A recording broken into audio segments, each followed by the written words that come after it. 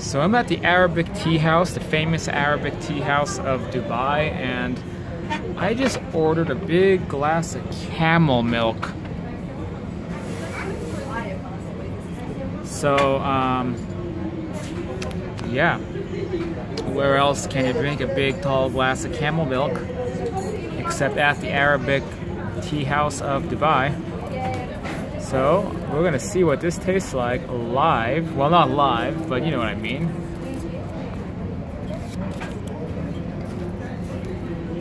Okay. So real quick, you know, camels are the mainstay of desert life, of life among Bedouins. Basically used for everything. A camel can live in the desert without water for up to something like 2 weeks in the summer and 3 months in the winter. So they're probably the most adapted animal to desert living, and so pretty much all elements of the camel are utilized, including of course using them for transportation, but also milking them, making various dairy products, and I believe also eating their meat as well as their hides, the leather. So there's a long history behind drinking camel milk, and let's see how I like it.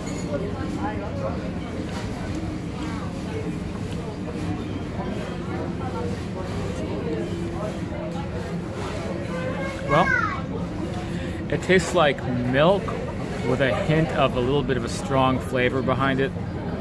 I guess a little bit like goat milk in that sense. Like, you know, it tastes like, you know, the cow milk is kind of sweet, whereas this is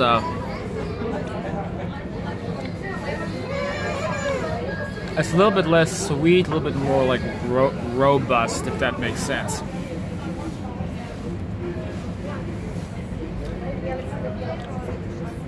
It has this distinctive, shall we say, camelish flavor about it. I guess that's the best way to describe it. Ay, ay, ay.